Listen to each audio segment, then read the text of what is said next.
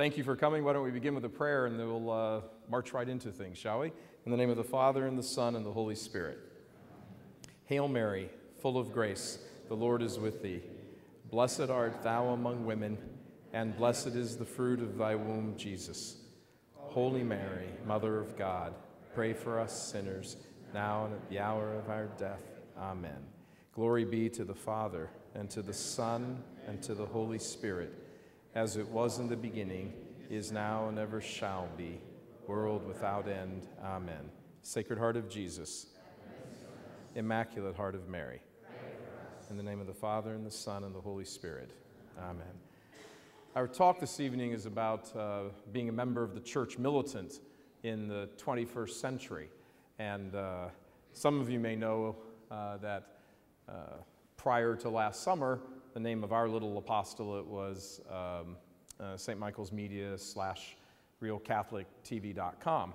And when we changed the name over to Church Militant, a couple of people sent us some emails and said, well, that sounds very hostile. And we're like, oh, they apparently don't know what the reference to the Church Militant is. So for the benefit of some folks who may not know specifically what the church talks about when it talks about the church militant, it's a 1/3 of the reference to the communion of saints, which we talk about in the creed. We have the church triumphant in heaven, which one day we will all hopefully be in. We have the church suffering, or the church purgatory, who are saved but on their way to perfection. And us, the church militant, the reference to being fighting. So at least on the hostile part, they're kind of right. It is a reference to fighting, but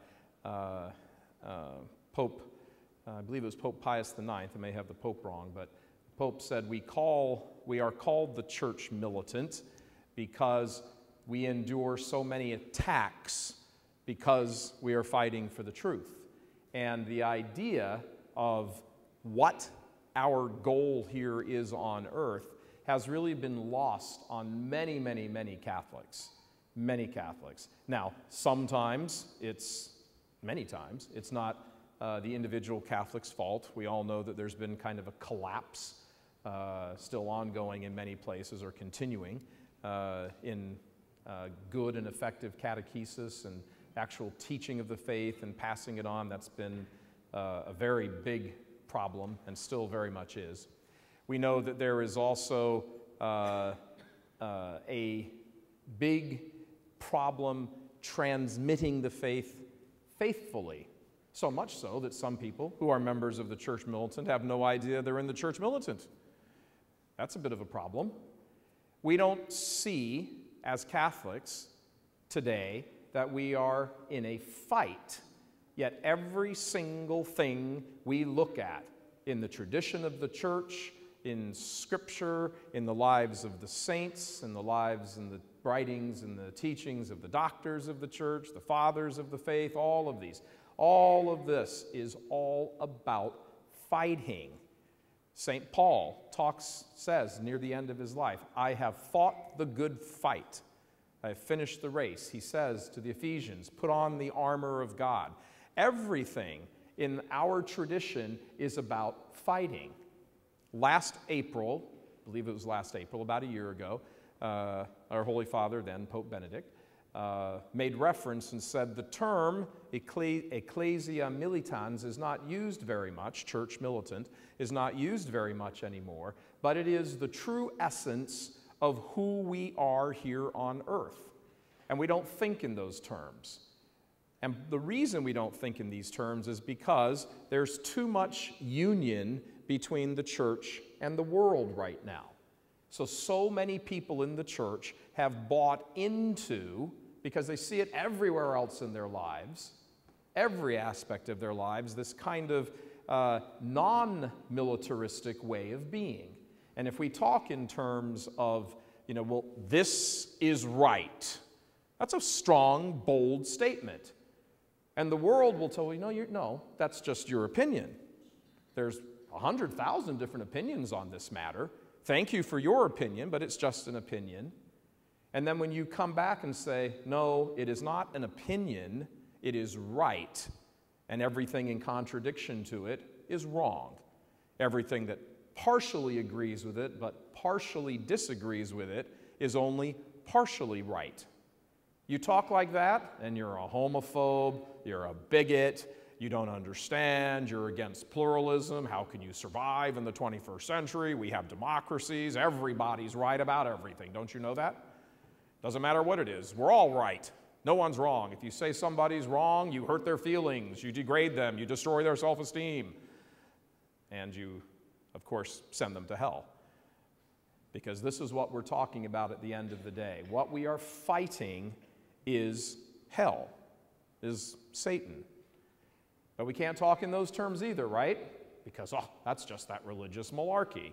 That's not really true. That's just a myth. And we hear these arguments inside the church. It's all a myth. We all get to have, you don't all have to be Catholic. Be a good Lutheran. That's good enough. No, it's not good enough. I had a discussion, a short discussion, with a priest, Monsignor, on the phone in D.C., who was in charge of a sort of highfalutin office. You have that expression here in Australia, highfalutin? Falutin, I don't even know what that means. It just says, you know. So there's this highfalutin office, and he's in charge of evangelization. And he'd written an article, I think that's why I called him. He'd written an article, or somebody had written something about something that we'd posted, and then he responded to it. But somehow, something he said was out there in the public, and I thought, well, that's weird. I don't understand. I mean, here's a guy that's got 5,000, alphabets after his name, very smart, 6 million degrees, and I'm reading this, and I have no idea what he's saying. I guess I'm just the dummy. So I called him up and said, hello, Monsignor, blah, blah, blah, and I was talking to him. I said, that's all fine and good. I don't understand this and this. Let me ask you something that I do understand. Just yes or no, do you think everybody in the world should be Catholic? Yes or no? This is Monsignor in charge of evangelization. And here was the answer I got. Well, it kind of depends on some circumstances. I'm like, thank you very much, Monsignor, but I couldn't disagree with you more. And we hung up, and that was the end of the conversation. When you have that sort of lack of certitude inside your own camp, how are you ever going to be able to get out as an organization, as a community, and move forward? I used to produce commercials for General Motors about 10 years ago before I started doing all of this apostolic church work of the apostolate. And if we would ever have sat in one of our meetings, one of our marketing meetings, and we were making up commercials and that sort of thing, and scheduling how we were going to shoot them and where we were going to shoot them, all that. If somebody in one of those meetings would have said, I know we make General Motors cars, but, Fords or Hondas are kind of cool too. Maybe we should encourage people to look at those as well. Here's your pink slip, thanks very much. And likewise, I've never run into the whole Planned Parenthood side of the equation, or the culture of death, that are sitting over there questioning themselves. Nobody on Planned Parenthood ever makes the exception and says, well, those pro-life people, they do have a point. After about 10 weeks or so, maybe we should sort of start introducing pro-life laws. You don't hear that kind of discussion from the evil side. And yet over here, we have this constant backpedaling, don't hurt people's feelings, don't appear judgmental, don't be uncharitable, oh, don't say that, that's hateful speech. What do you mean you're right? We've lost the sense of who we are as Catholics. Even good Catholics, Catholics who go to Mass, Catholics who go to adoration, who say the Rosary, they have been nipped away at the edges. So much so that when you start to have a conversation with somebody, another Catholic will come over about the faith, another Catholic will come over and say, well, you shouldn't say it quite exactly like that. I mean, don't say it like that. The faith is all about showing forth the division that exists, so that highlighted, now something can be done about it. Some people will choose to take the truth and change their lives. because for whatever reason, the truth comes crashing in on them. Generally, a hardened, committed sinner needs a hardened, committed belt up against the head to realize, oh, I'm wrong. Not always, but sometimes. Other people you can sit down and sort of reason with because they have a good heart, and for whatever reason, they're disposed to hear the truth, but they just need to hear it. We have an example of that in the Acts of the Apostles, when Philip the deacon is inspired by the Holy Spirit to go over to the Ethiopian eunuch who's sitting there reading the scriptures. He doesn't have a hard heart at all. Philip walks up and says, do you understand what you're reading? And he just says, no, how can I? I don't want anybody to tell me what this means. So Philip jumps in, the chariot, explains to him what it all means, and by the time the conversation's over, he baptizes him. There's a fellow with a good heart. You don't have to say anything directly confronting to him because he's in love with the truth. He doesn't understand it totally. He doesn't know exactly where to go to get it, but he receives it when he hears it. He's the good soil that the seed lands on and is able to grow and produce a rich harvest. Other people won't hear it. And so our Lord calls them out. He says to the Pharisees, and remember, there's this conversation going on in John chapter 7 and John chapter 8 between our blessed Lord and the Pharisees, and they're challenging his authority. They ask him the questions, where do you have your authority to do this from? And, all of this. And Jesus kind of, he understands their hearts are hardened against him. And so there is no, well, let's sit down and have a pleasant conversation with you. He says, your father is the devil. That's what he says to them. They're all over there, oh, Abraham is our father. Who are you? Are you say you're greater than Abraham? Jesus says, yeah, as a matter of fact, yes. Before Abraham came to be, I am. How can you say you're greater than Abraham? How can you say you're older than Abraham? You're not yet 50 years old. Your father is the devil because you do your father's will.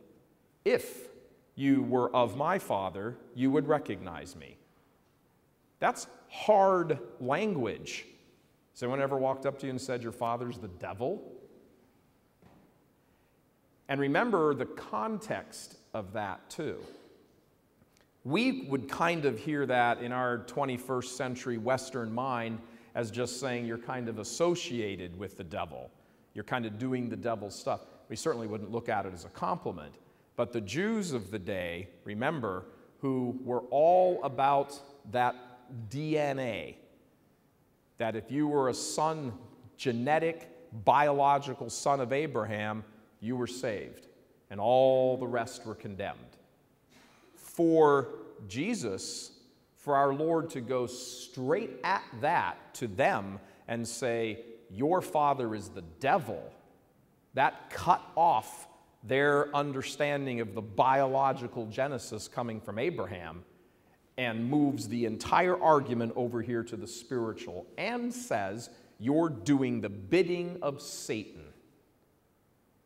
There's very little else our blessed Lord could say that was more in their face, a knockout punch than that. And so insulted were they by that comment that at the end of that passage we hear, and they went away and plotted how to kill him. That was it. A little lesson to us that when you say the truth, you're going to get a lot of enemies very fast. Oh well, who cares? As long as you have God as your friend, who cares what happens with regard of your enemies? Enemies on this earth come to an end. Either you die and get away from them, or they die and you have a vacation. You do not want God as an enemy.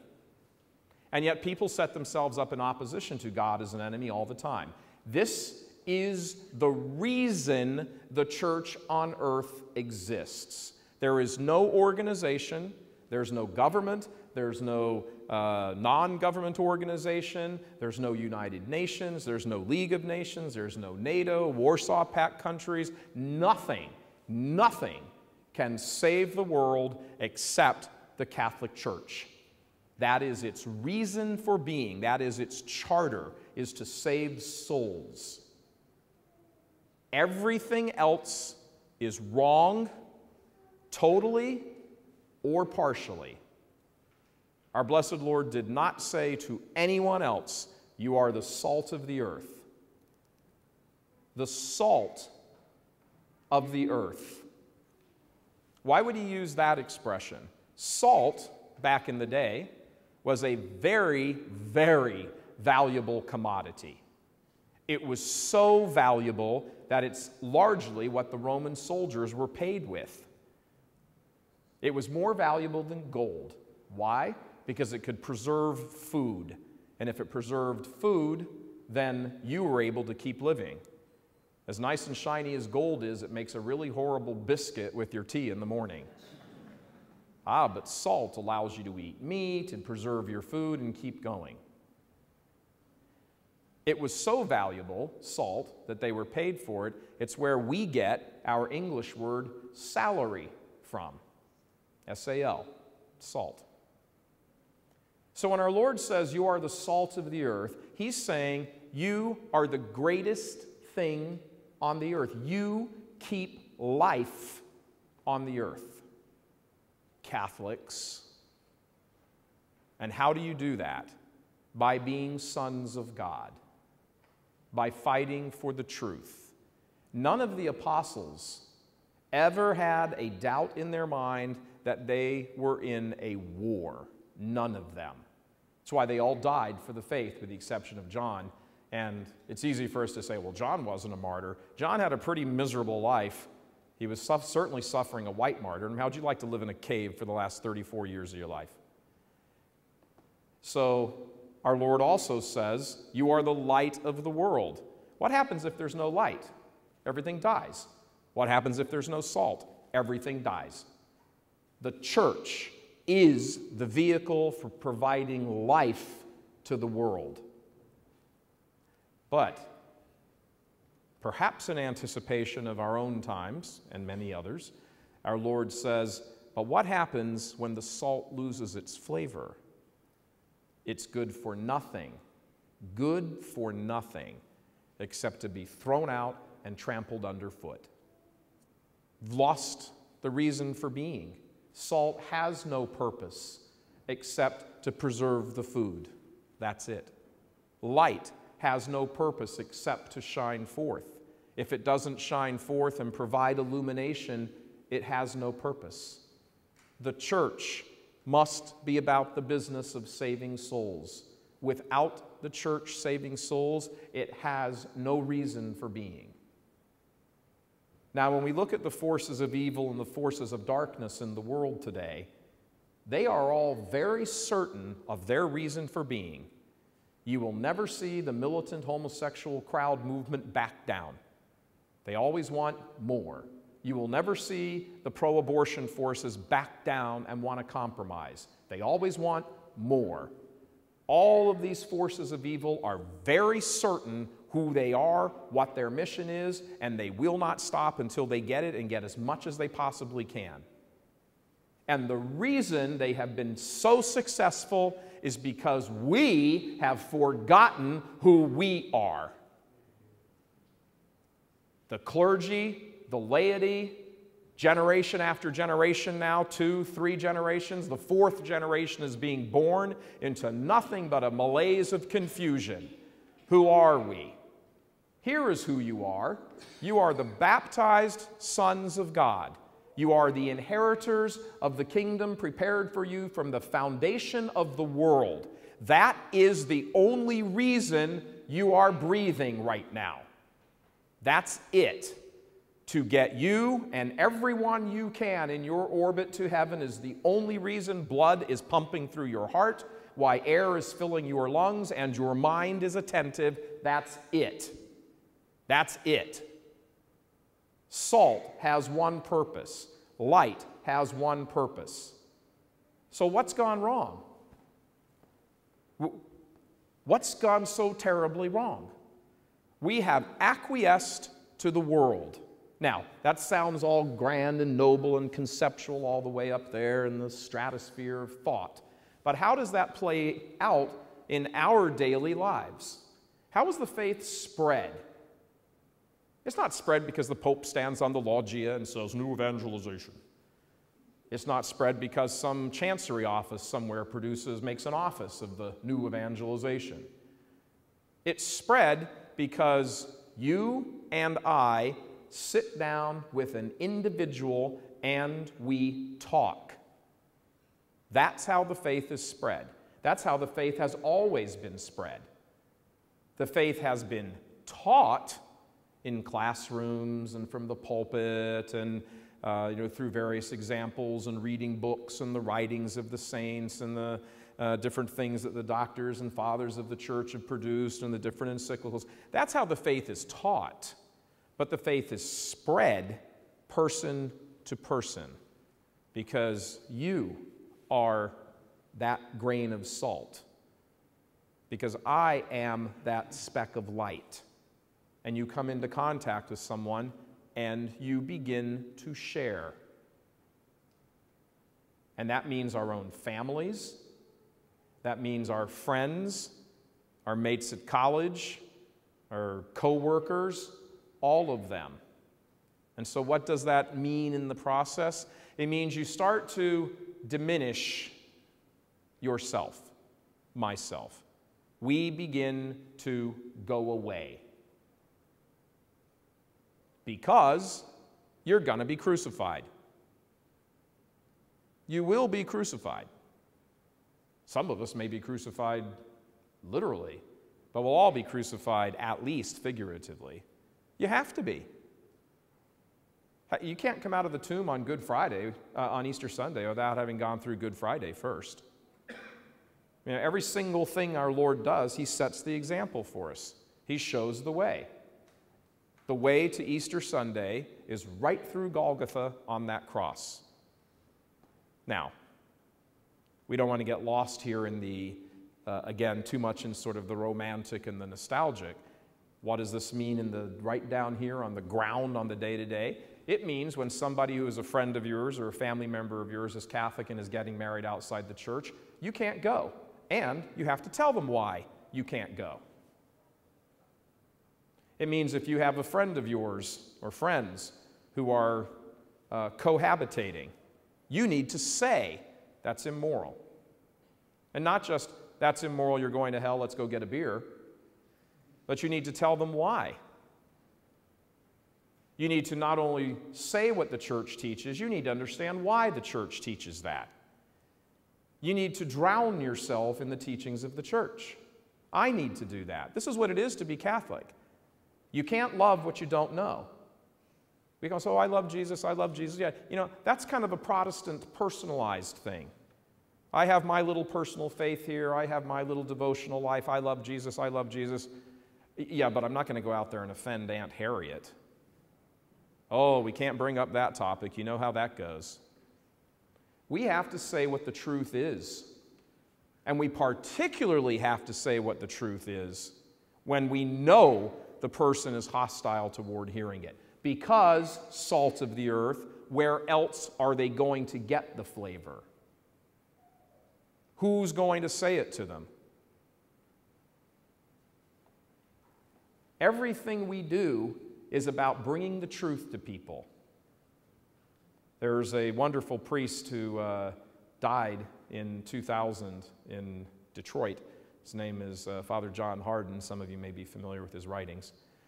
His cause for beatification and canonization is ongoing. He said, and this is a very, very, very key thing, he said, any Catholic that is not about the business of evangelization might never entertain a hope for the beatific vision. That means our faith isn't private. Sure, there's a personal aspect to our faith. I have my devotions, I have my particular spiritual reading that I like, etc. But even that is just sort of personal to me so that I may go out to others. Our blessed Lord said to the apostles, freely you have received, now freely give. What's the last thing he said as he ascended to heaven? Go out and baptize all nations. Teach them to observe everything I have commanded you. You will be my witnesses. And that word witness comes from the Greek word for martyr. You will be my martyrs to the ends of the earth. But we don't want to see things like this because it's just too bloody comfortable sitting in the middle of the 21st century to sit back and just complain about things, to get into our own little groups and just complain. And we certainly don't want to go offend anybody, and gee, I don't understand, and we come up with 1,000,001 excuses, 2.5 million excuses. Well, if I say something to her, that'll cut off the communication. Oh well!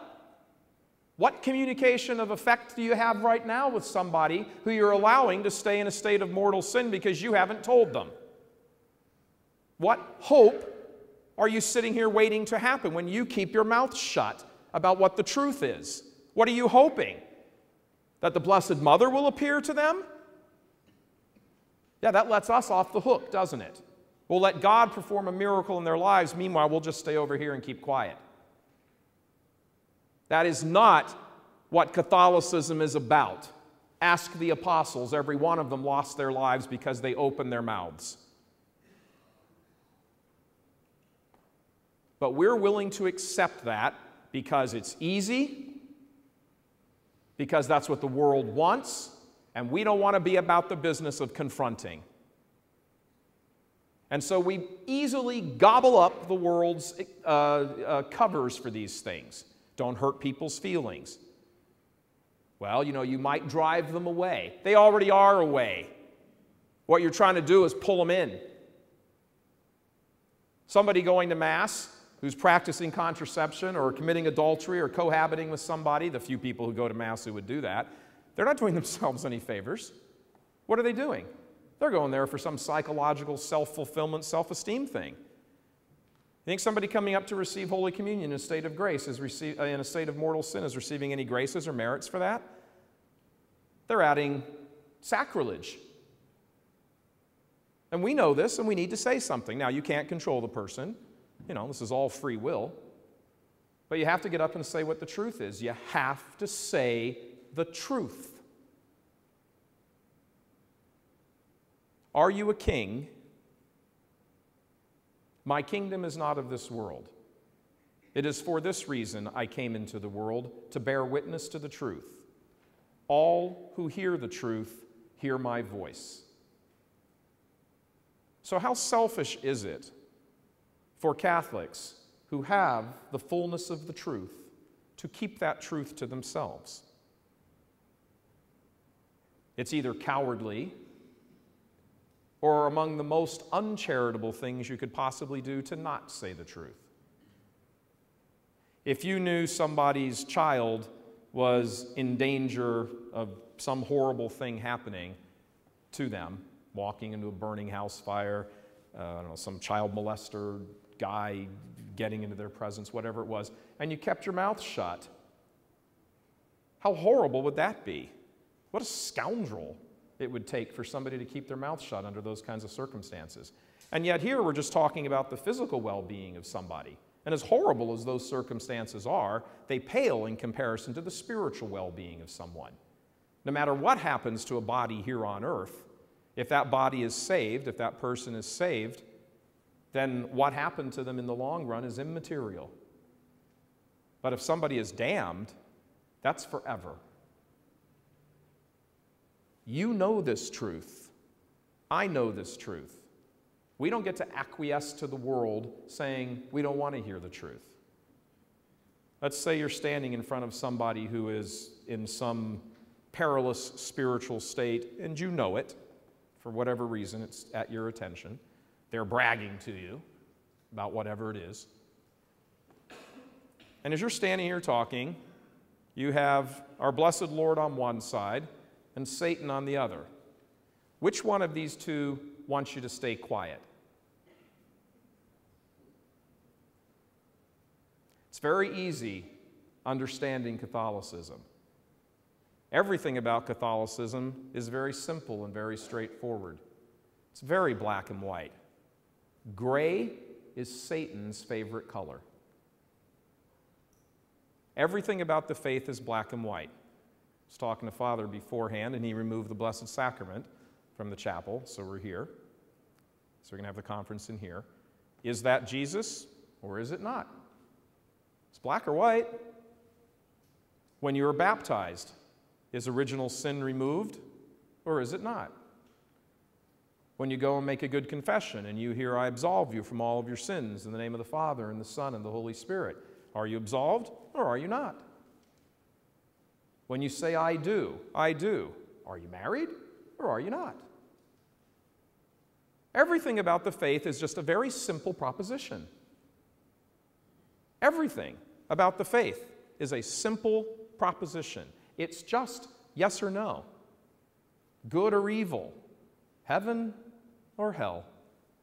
That's it. Archbishop Sheen used to say that there are 1,000,000 different paths that people can take, and 1,000,000 different people will take 1,000,000 different paths. And at the end of their lives, they will step into eternity and they will see one of two faces.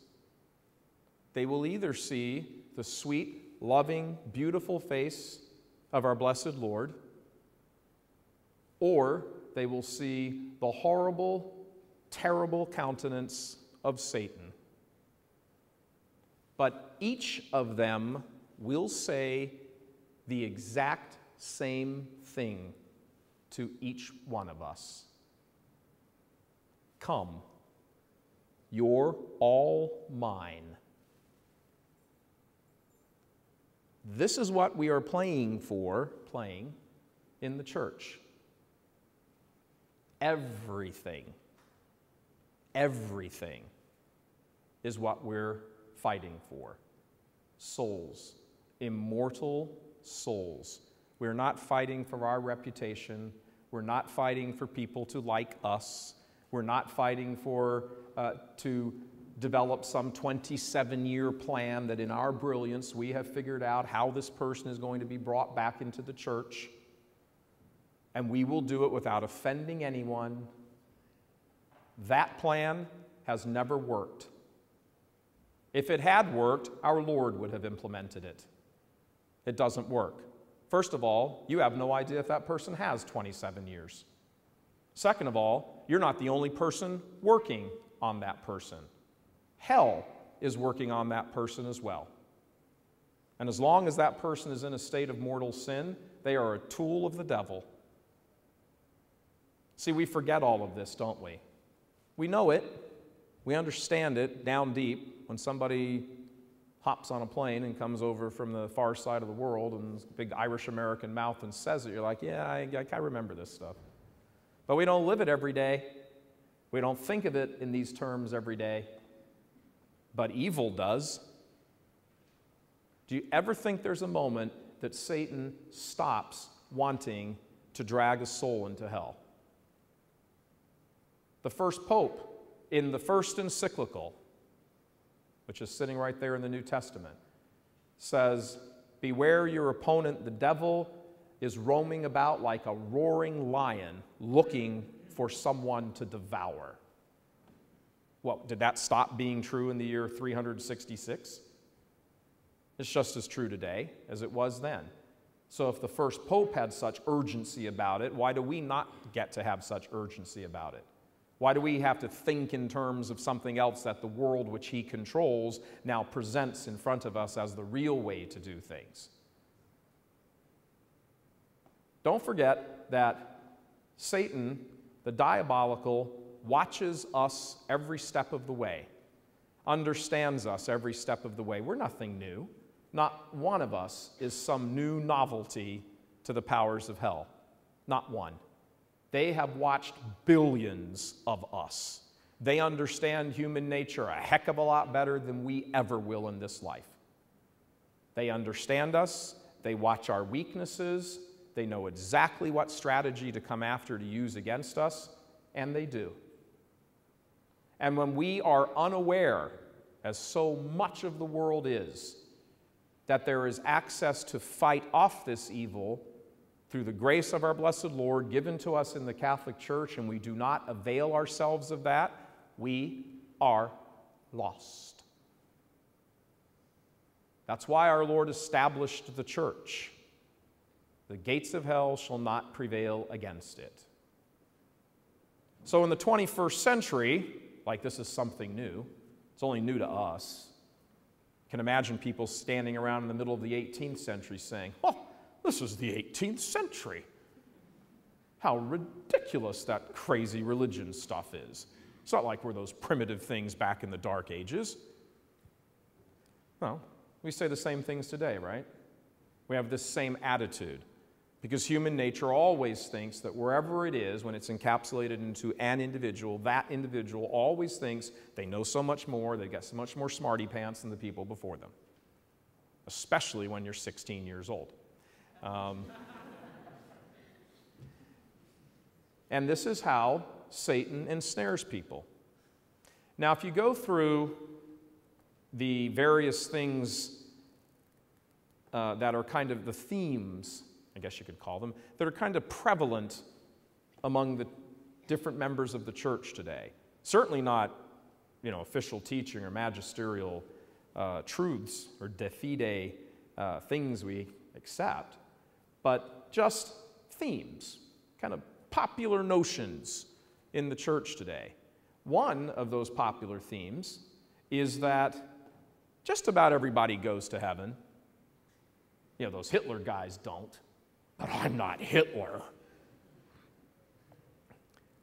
There are lots of people who, given the opportunity, would be Hitler. History just didn't unfold in such a way for them to become Hitler. There was a study done, concluded in Europe, I think this was about 2 months ago, and it was believed, up until this study did this deep analysis, it was believed that the the Nazi death camp and all of the supporting camps and mental health centers and the extermination things and the slave labor camps and all of that, it had been believed up to that point that there were about 5,000 such centers participating in some manner in the Nazi eugenics machine program. This study, this research study, which was about 4 years in the making, revealed that there were something closer to 45,000 hospitals for torture, slave labor camps, support camps, the death camps, all of this stuff. That the infrastructure of the Nazi killing machine was much more far-flung than anyone had ever imagined up to this point. And the analysis of this report said it's nearly impossible to suspect that the average German just did not know what was going on. Because there's no way, based on the numbers, you couldn't have 45,000 institutions, death camps, slave labor camps, all the different things they had, because you had to have people staffing them. Well, how many people do you take? It would take hundreds of thousands of people to staff an infrastructure like that. So it's easy for us to point at someone like Hitler and say, "Oh, what a horrible, evil guy." Adolf Hitler never climbed on top of a gas chamber and shook the Zyklon B into it and killed 3,000 people in 20 minutes every half hour, 48 times a day. Adolf Hitler never fired a gun in a forest in the Ukraine. He never directed death squads to go do their things. He never saw any of this stuff. But tens of thousands of people under him did. So this idea that Hitler is somehow the paragon of evil, no, Hitler is the paragon of famous evil. So this idea that we have in our head that everybody goes to heaven, God wouldn't throw anyone into hell. That's true. God wouldn't throw anyone into hell, and he doesn't. But we don't have any concept. We really don't, as Catholics. We have bought little by little. We maybe haven't eaten it the whole meal. We probably haven't gone back to the buffet of the world's philosophies 75 times and filled our plates up, but we've nibbled at it.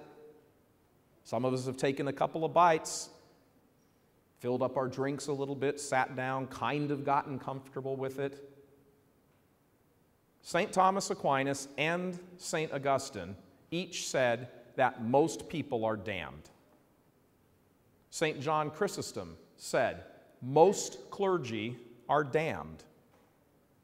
Now, these aren't de fide magisterial dogmas of the church, but when you start looking at the quality of the saints and the fathers and the doctors of the church, who time after time after time keep saying this, a reasonable Catholic mind is going to go,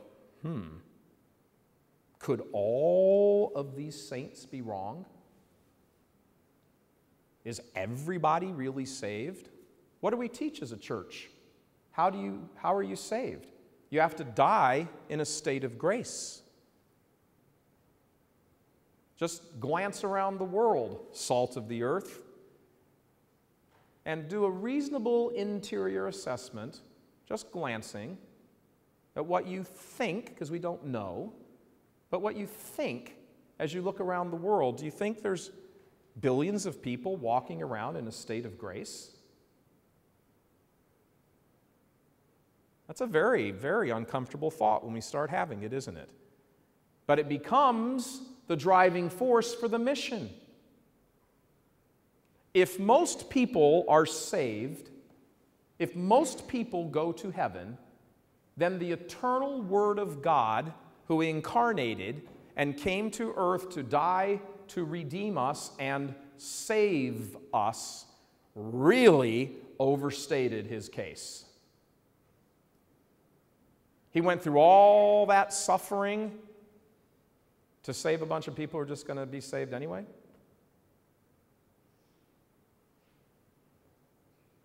We don't like talking about this stuff. We don't like causing division. When our blessed Lord was born, Herod slaughtered innocent children because of the division that the birth of Christ caused or presented to him. Our Blessed Mother and St. Joseph take Jesus into the temple for the presentation in the temple, and over rushes Simeon, who takes the babe from her arms, blesses God, now I can die. What you have promised me has happened. A light to the nations and the glory of your people. Here you go, Mother. This child shall be responsible for the fall and rise of many in Israel. A sign that is to be contradicted, and a sword your own soul shall pierce, so that the secret thoughts of many may be laid bare. Christ exposes the division and forces people to choose. When our Lord walks into a place, he says, do you believe? Yes or no, do you believe? And you must choose. We must choose. And it's been that way ever since. Who do people say the Son of Man is? My apostles. Imagine that scene for a moment. Our Lord takes them up to Caesarea Philippi, region dedicated to Caesar and the false gods of Pan. And he asks them, oh, you guys have been out, I empowered you to go out and, perform miracles and preach and prepare the towns. So who do people say that I am? And they're all yucking it up. Well, somebody's John the Baptist back from the dead. Oh, it's Elijah. Oh, it's a prophet. Here's old. That's very good. Who do you say that I am? Whoop. Not a word. No bevy of opinions coming out then. When it's what other people think, oh, they're all free with the tongues. When it's what do you think, silence. It takes an act of God the Father to reveal to Simon who Jesus is. And then filled with the grace of that act, he blurts out who Jesus is. You're the Christ, the Messiah, the Son of the living God. But only Peter says that. When our Lord presents himself, people must choose. That's what he wants. The choice must be made. We don't get to live in the land of lukewarm. In the book of Revelation, St. John's Apocalypse, our Lord reveals in a vision to John, he goes to 7 churches, and their faith, the faith of each of these 7 churches in what is today modern-day Turkey, the Romans called the province Asia Minor, their faith, the faith of each of these individual churches, or we'd probably call them dioceses today, is represented by a lampstand. And our Lord goes to each of these individual churches, and he gives them kind of a report card. And he says, your faith is good here, your faith is, you love me, but this is wrong. I will take away your lampstand. He goes to the church of Laodicea, and he says, your original love for me has grown cold. You have become lukewarm in the faith. And I will take away your lampstand. Be hot or be cold, but do not be lukewarm. The lukewarm, I will catch it, vomit out of my mouth. And that's to people who are baptized. Remember, all of the New Testament is not written to atheists. It's not written to Baptists. It's not written to Lutherans. It's not written to, Manichaeans. It's written to baptized Catholics. And there is very little in the New Testament, particularly in the letters of St. Paul, that are not either an encouragement to stay holy or a smackdown for not having remained holy. That essentially sums up all of the letters of St. Paul. And as we think about how does this kind of thing play in our lives today, here in the 21st century, as members of the church militant, fighting against evil, because that's what we're doing. That's why you're baptized. That's why you're baptized. It's not to get into a better Catholic school. It's not to associate with these people who are fun and cool, and this is my heritage that I got from my parents and grandparents, and we were immigrants. It has nothing to do with it. It has nothing to do with it. That's just simply how the faith was transmitted to you. But now that you are the possessor of it, you must do something with it. And you must go out and save your portion of the world. That's it. Save yourself and every single other soul you can. And yes, you will be crucified for that. Too bad. Rejoice and be glad, for your reward will be great in heaven. What do we think Jesus Christ is talking about when he's saying these things to us? Blessed are you when men persecute you and revile you and speak all kinds of calumny and hatred about you. For my name's sake, rejoice and be glad, for your reward will be great in heaven, for such as it was for the prophets who they persecuted before you. What's he talking about? That we're going to have to be upset what our mother-in-law is going to think because we said, that wedding isn't really a good thing. They shouldn't be living with each other. How embarrassing will it be to be in heaven with the 1st and 2nd century martyrs, if God willing, we're able to be there. And we're all sitting around in some great big conversation around a table, and they're all saying about how they had to undergo these horrors of being thrown in jail and prisons and shipped off to these horrible mines of the Roman Empire, and they were eventually dragged out and thrown into some amphitheater where beasts ripped their arms off and chewed their heads off and everything else, and then we're going to sit there and say, but I had to put up with my mother-in-law.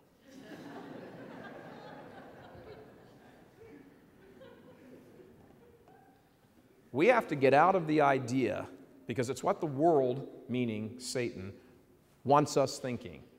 They want us thinking in this condition that the worst thing on earth is to hurt someone's feelings. There's a name for that. It's called sentimental theology. It's a derisive name, but it sums it up. There was a priest who wrote an article. Somebody emailed it to me 3-4 weeks ago. And I read it, and I couldn't believe I was reading it when I looked at the date. The date was 1940. And the name of the article was Sentimental Theology. And it said, I'm paraphrasing, the greatest crime in the church today is that we teach something with our first concern being, are someone's feelings going to be hurt by the truth? I couldn't believe this was written 70 years ago. And the priest got just persecuted for that article.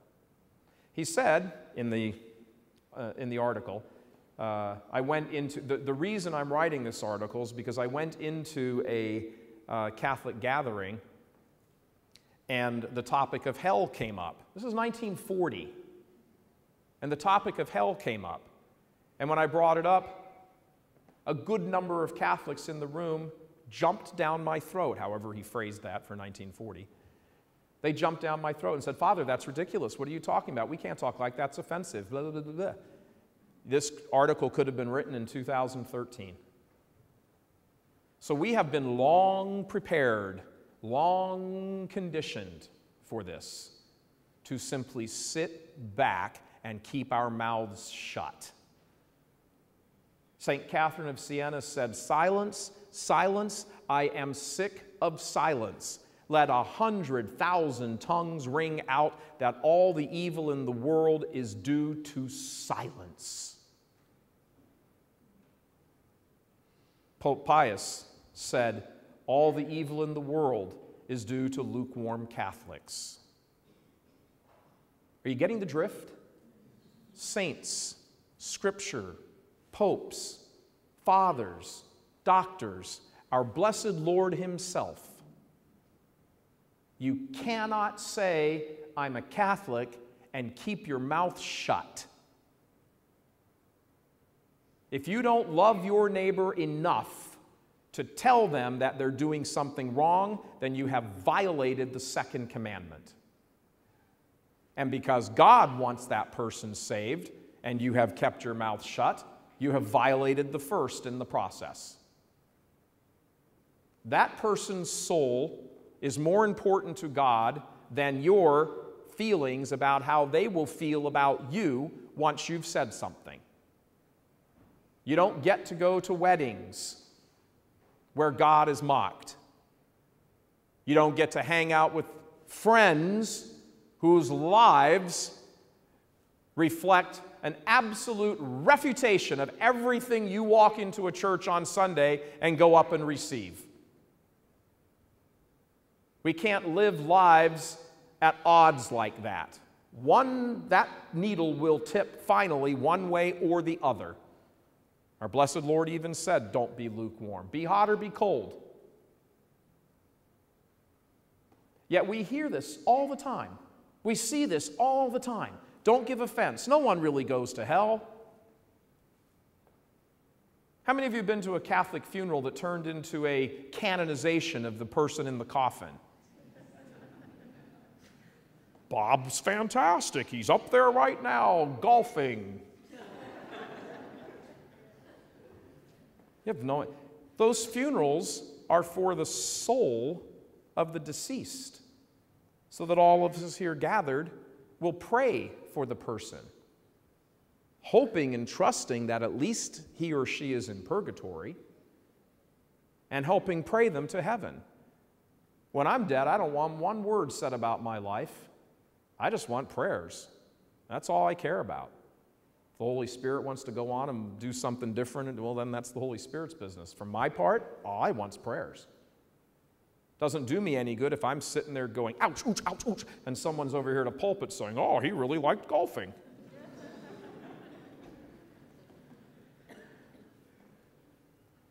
When you think about what happened, how the church understood what hell is, and still does officially, but we just don't hear it anymore because unofficially, we don't want to hurt people's feelings. Don't talk about those things. Oh, you know, I would go up here as Father Smith and talk about abortion and same-sex marriage and, adultery and fornication and masturbation and everything, but, it's just going to upset. God loves you. Love each other. Now let me tell you a little meaningless story about my life that you'll all sit and enjoy and chit-chat about and everything and chuckle and hee-hee and ha-ha. And when you walk out the door, you'll have forgot the meaningless garbage I spewed forth because I didn't want to hurt your feelings. That's not a homily. That's not the way the faith is transmitted. The faith needs to be challenged in each one of us. We need to stand up as men. This includes you too, ladies. We need to stand up as men, as sons of God, and go out and conquer the world. That's what we're commissioned for. When our Lord says to St. Peter and to the other apostles, the gates of hell will not prevail. That is an attack on hell. Gates don't attack. Gates are a defensive thing. You keep the gate shut to keep the enemy out. Prior to the church being here on earth, visibly present here on earth as a means of salvation, as the means of salvation, prior to it being publicly here at Pentecost, hell was on the offensive. It's why our Lord says at the Last Supper, "Now is the prince of this world driven out." He's driven out because the king is coming. When the king comes, the prince leaves. So the king is about to mount his throne the day after the Last Supper. And now the prince is driven out. Now he's driven into a defensive position. And the church is on the attack. The church militant, the military, put on the armor of God. I have fought the good fight. This happens internally with us. We must overcome the evil in our own lives. It doesn't go away, but we must master it. Whatever it is, sex, power, drugs, whatever, love of money, gossip, whatever it is, that must be mastered and continue to be mastered every day in our lives so that we will be effective soldiers in the church militant to go out and save the world. This is the purpose of our baptism.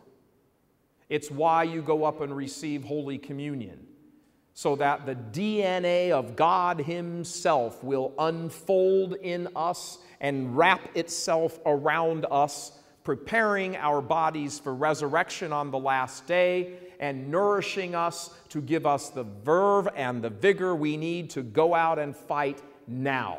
That's how we get to heaven. Not sitting back just in our private little rooms with our private devotions, keeping our mouths shut and bemoaning the condition of the world.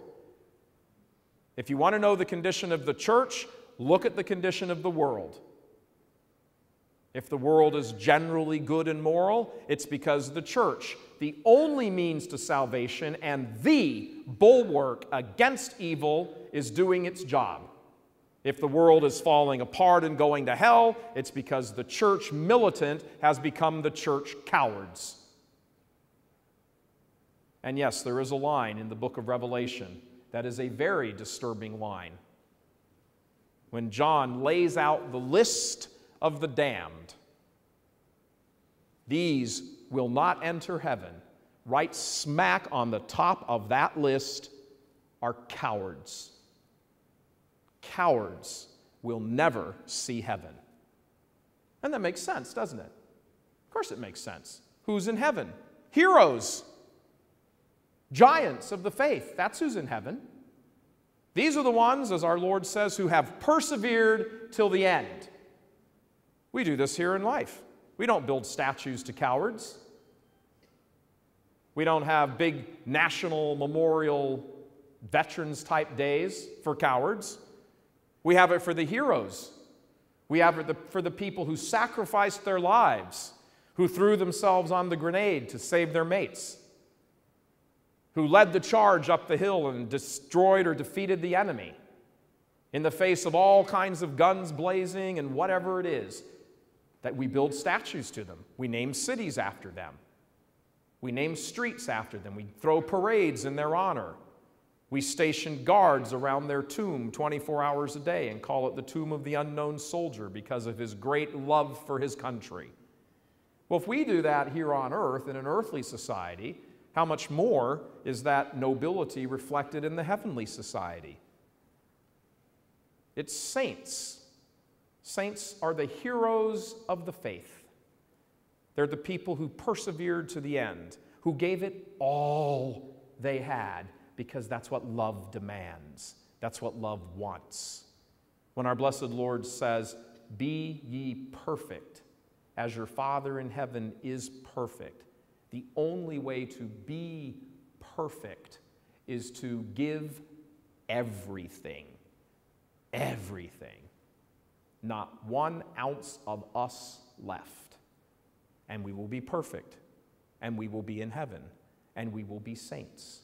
And we will have achieved the goal for which we were created. And anyone else that we were able to bring along in that process, all the better. You are the salt of the earth. You are the light of the world. Do not listen to the satanic, diabolical voices in the world that play around in your head because you hear them on the radio, you see them on TV, you hear them in the chatter of your family and your friends who are not in a state of grace and are therefore instruments of Satan. Stand up and fight those forces in whatever way you can in the circumstances of your lives. We are not the church of retreat. We are the church that went out and subdued an empire. 12 men. 12 men. And that's why we're all sitting here today. That's why we're here, because it all traces back to them, because they loved to the very last drop, and they conquered the world. And we have fallen asleep, and the world has swarmed back. If 12 men could do that in the backwaters of the empire, think of what 100 good people could do on every continent in the world. St. John Vianney said that Satan once said to him, "If there were 4 priests like you, my empire would come to an end." 4. So we wake up in the morning and we say, do I want to be a saint? The answer has to be yes, and it has to be an enthusiastic yes. Do I want to be a saint? Yeah, I want to be a saint. Do whatever you have to do with me, Jesus. Use me to save souls. Use me to save souls. In the name of the Father, and the Son, and the Holy Spirit. Saint Michael the Archangel, defend us in battle. Be our protection against the wickedness and snares of the devil. May God rebuke him, we humbly pray. And do thou, O Prince of the heavenly hosts, by the power of God, cast into hell Satan and all the evil spirits who prowl about the world, seeking the ruin of souls. Amen. Hail Mary, full of grace, the Lord is with thee. Blessed art thou among women, and blessed is the fruit of thy womb, Jesus. Holy Mary, Mother of God, pray for us sinners, now at the hour of our death. Amen. Sacred Heart of Jesus, Immaculate Heart of Mary, in the name of the Father, and the Son, and the Holy Spirit. Amen.